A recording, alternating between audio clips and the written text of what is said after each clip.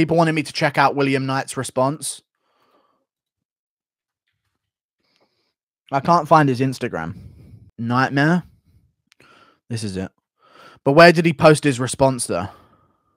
His last post was, "It's been a crazy 2022 for me, but this year in 2023 is my redemption year. I made weight, I'm feeling great, and I'm ready for war." 100%. It's fight day and it's time to work. What did he type?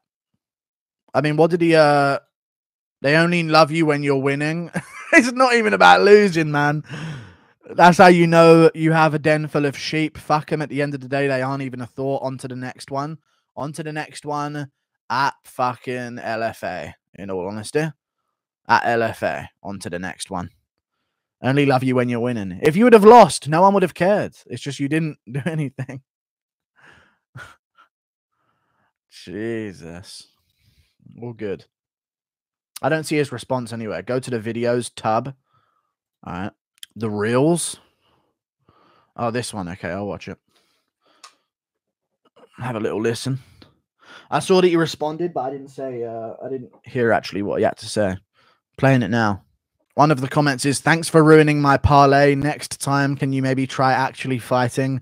Like, what were you doing? 63 leg kicks and you didn't switch stances once, didn't try to grapple, didn't throw overhands. You were just there existing. That bench is useless. Enjoy BKFC. How much did you have on Prachnio?"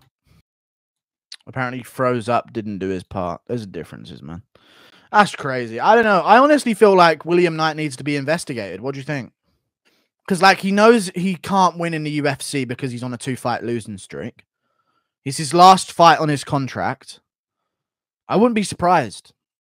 Wouldn't be surprised if he actually threw the fight and had one of his friends bet on him. I think he needs to be investigated 100%. And not to mention, last fight, he was literally saying, like, "I don't have enough money at all to exist in the sport anymore. I might just work full-time at Amazon." So it seems like he's checking out.